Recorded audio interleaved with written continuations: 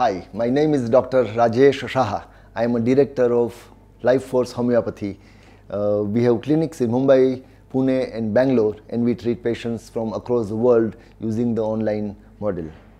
Well, today we'll talk about how to find a good homeopathic doctor in your city.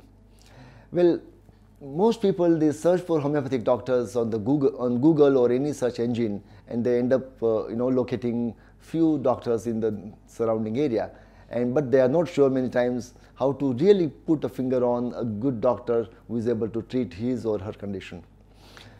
After making a search on Google, and when you go to visit the doctor's website, it is important for you to keep in mind certain points which can help you decide whether the said homeopathic doctor is able to treat you in the best way.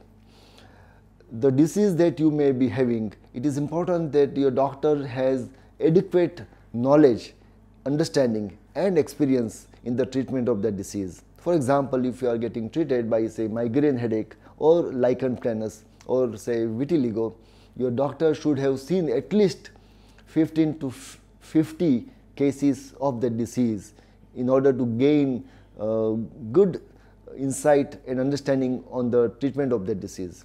If somebody has not had enough experience with such diseases, then possibly it might be difficult for that homeopathic doctor to treat you. Also make sure that the homeopath that you identify has adequate medical qualification.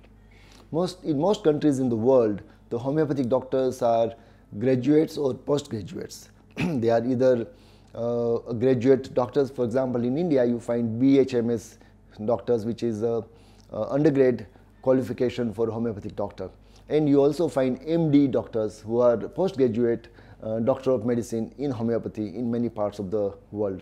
In certain Western countries, you might find doctors who are conventionally trained MD and they practice homeopathy. So you can always check with your doctor what is the qualification, whether that qualification is valid, legal in that country or not. That is also very important. You may also find out whether this doctor has adequate training in understanding various diseases, whether the doctor has had training in terms of understanding the basic medical subjects such as anatomy, physiology, pathology, medicine, surgery, gynecology, ENT, pediatrics, psychiatry, medical prudence and other related subjects. Your doctor should have, most importantly, great insight into the understanding of you as a patient, and should also have good understanding about understanding the diseases that you are getting treated.